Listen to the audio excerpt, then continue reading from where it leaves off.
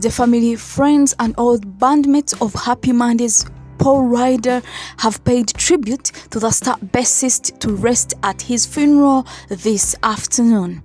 Mourners arrived at St. Charles Church in Swinton, Manchester at 1 p.m. this afternoon for the ceremony celebrating Paul Anthony Ryder's life after he suddenly died aged 58 on July 15th.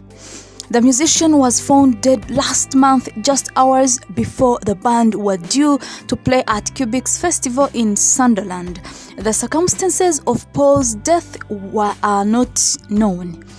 In attendance were former bandmates Bez, 58, and brother Shaun Ryder, 59, Stone Roses lead singer Ian Brown, 59, and Peter Hook, 66, bassist and co-founder of New Order and Joy. Other members of his family and friends were seen outside the church in Swinton this afternoon in a service by Father Paul Smith, which will be followed by a committal at Edgecroft Crematorium in Salford.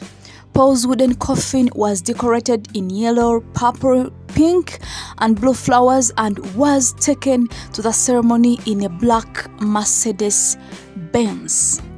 Thank you so much for watching. Peace.